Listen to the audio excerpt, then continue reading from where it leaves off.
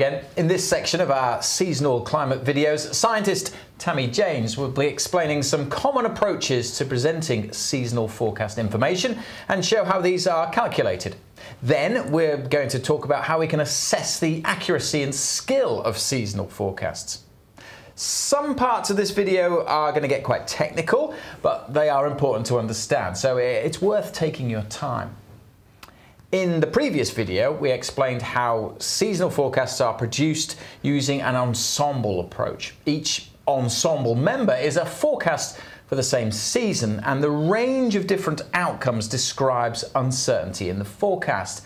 Then we also have hindcast ensembles, which use a similar approach, with the model run over a 20 to 30 year period in the past to calculate model climatology. As previously mentioned, the Met Office GLOW C5 model produces 42 different forecast ensemble members. And now that's an awful lot of data. Tammy, can you tell us how we process and display all this information? Yep, of course. So one common method we use is to take the average or the mean of the forecast ensemble members for a particular climate variable such as temperature.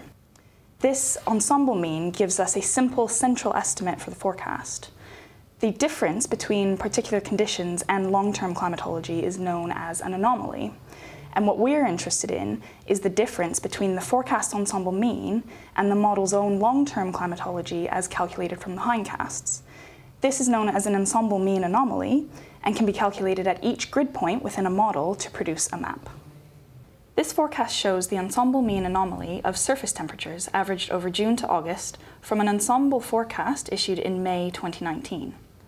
Here, the output suggests that for this season, much of Africa is forecast to be around average, although parts of Central Africa are forecast to be cooler than average by about 2 to 3 degrees, and parts of South Africa are forecast to be up to 2 to 3 degrees warmer than average. Remember that this is just the average of the forecast ensemble members. Some members can be very different, therefore the spread of possible forecast outcomes is also important to consider.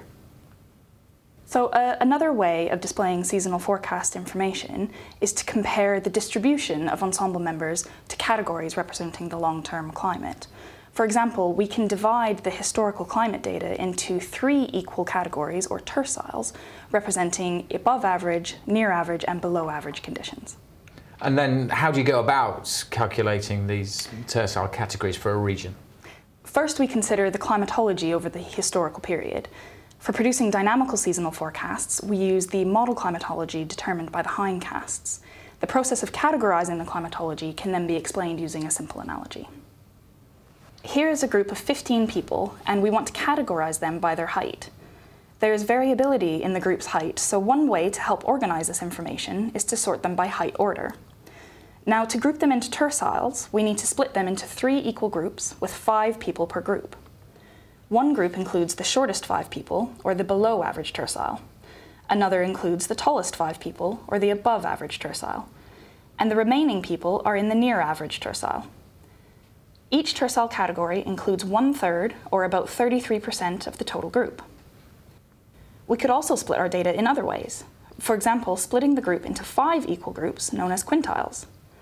In this analogy, splitting the line into 5 groups gives us 3 people in each, or 20% of the total group.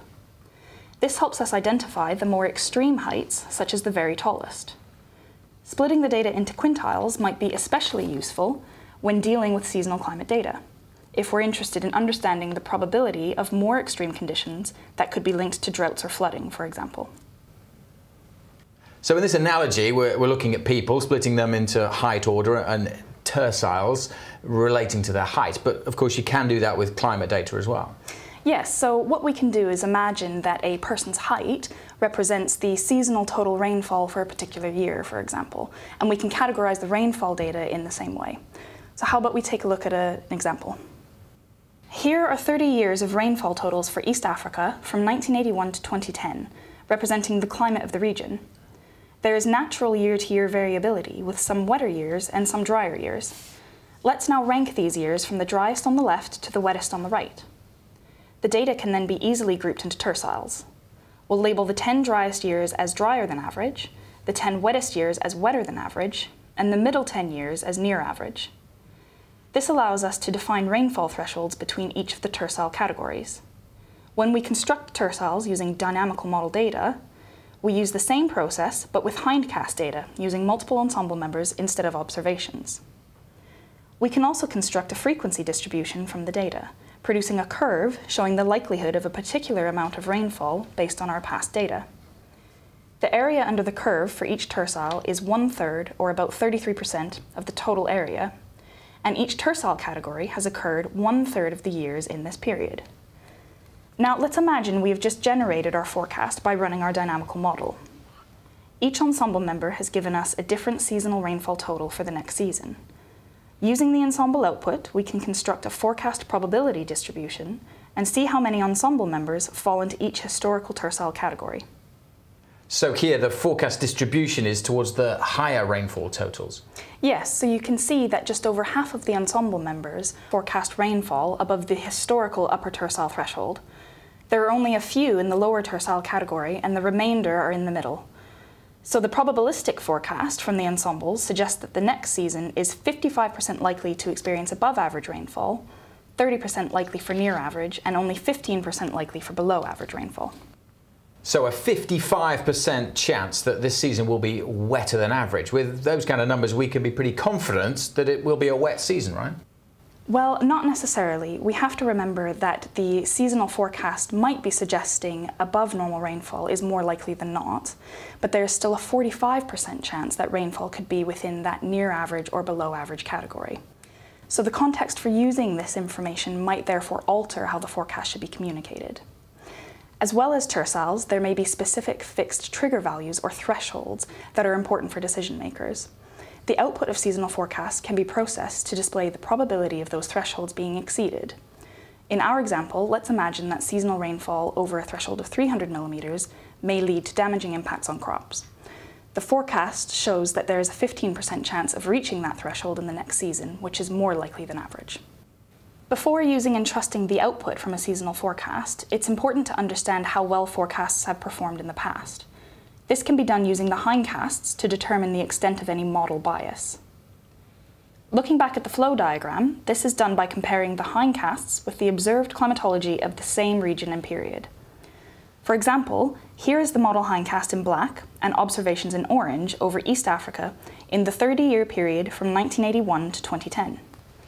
You can see the model has a wet bias, as it has predicted more rainfall than was observed. The average bias over this period is calculated to be about 1 millimeter per day from all points. We can remove this bias by subtracting 1 millimeter per day, and then the hindcast fits the observations much more closely. Future forecasts can then be adjusted in the same way, accounting for the model's average wet bias. So removing the bias in dynamical models is known as model calibration, and this is done using much more sophisticated statistical techniques. Okay, now Tammy, in quite a few of these videos we've talked a little bit about the importance of assessing the performance of seasonal forecasts. Can you tell us a little bit about how that's done? So that's right. When considering seasonal forecast output, it's important to assess the performance or skill of that forecast in the past. Forecast skill can vary over space and time, and there are many different ways to define and measure this skill. Ideally, all methods require data sets over long periods, typically 20 or 30 years. One common method we use to assess forecast skill is the relative operating characteristic, or the Roc diagram. And this compares the number of forecast hits against the number of false alarms for a particular event, such as above normal rainfall. Let's say that advisories are sent to farmers if the forecast probability of poor rains, for example the probability of being in the drier than normal tercile, is 40% or more. If an advisory is issued and then the poor rains occur, it's a hit. Otherwise, it's a false alarm. By looking at many cases, a hit rate and a false alarm rate for the advisory statements can be calculated to measure forecast performance. Plotting the hit and false alarm rates against one another is called a Roc curve. In this example, when the probability of poor rains, or the lower tercile represented by the red line, is 40%, the hit rate is 50%, and the false alarm rate is 24%. This can be repeated for other probability thresholds, forming a curve. For a skillful forecast, hit rates must exceed false alarm rates. So when the curve is closer to the top left corner, this indicates a more skillful forecast model. The total area under the curve is a summary statistic of overall performance called the Roc score. In this example, the Roc score is 0.69. Roc scores can also be displayed as maps by calculating these scores at each grid point in the model. The skill can vary considerably depending on season and location. This map shows the Roc scores for the Glossy 5 system for the above average rainfall tercile category in the June to August season. In general, you can see that for this season, the model performs better over places in the tropics. Before communicating or using a seasonal forecast, it's very important to understand its skill, but we know it can be confusing. There are many other skills available, such as reliability diagrams and Breyer skill score. For more information on Roc scores and reliability diagrams, you can look at the user guidance provided on the Met Office website. Thanks very much, Tammy. So in this video, we've discussed some common approaches to displaying forecast data, including the ensemble mean anomaly, which is the difference between the forecast ensemble mean and the model climate. Another approach is to categorize them based on the historic climate. The most commonly used categories are terciles, 3 groups, and quintiles, 5 groups. We've discussed the importance of hindcasts, which allow us to identify model bias and forecast skill for your area and season of interest. In our next video, we will explain some of the uses of seasonal forecasts and give some examples of how they're being used in real life.